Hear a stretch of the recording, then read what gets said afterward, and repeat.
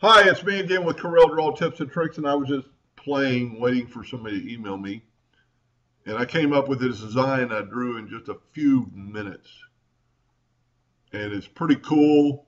I'm not saying you'd ever use this, but if you ever wanted to create your own squiggle, this would be pretty cool. And how I did this, I took my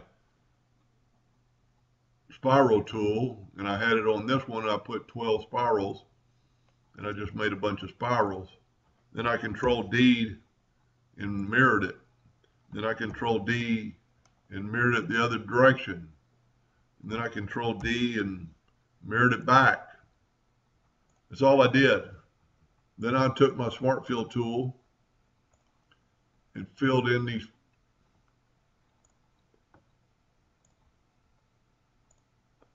Well, that didn't work. There we go. Nope. You know what I need to do is probably take it all. Let's make sure I get it all. Go up to range and combine it. Now let's try filling it in. Here we go. This is all I did. I think there's one more up top. Then select it all. Make sure you get it all.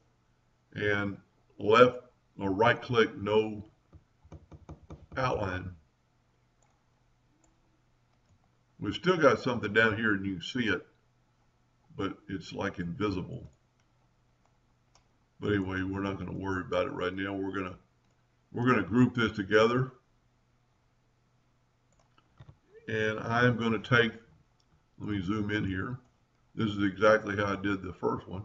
Take the envelope tool, and I'm going to bring the envelope tool all the way to that point. Now I'm going to stretch it out a little bit, kind of make it elongated. Control D and make a duplicate and mirror it. I mean, look at that. In just a few seconds, really, you've made a pretty good squiggle. And you can do a lot with it. There's something still there. What you can do to get rid of that is set your nudge distance set pretty high. Let's set it on 10 inches. And let's nudge that out of the way and nudge that out of the way. And then it should, there's something right there. It's the spiral. I didn't delete it.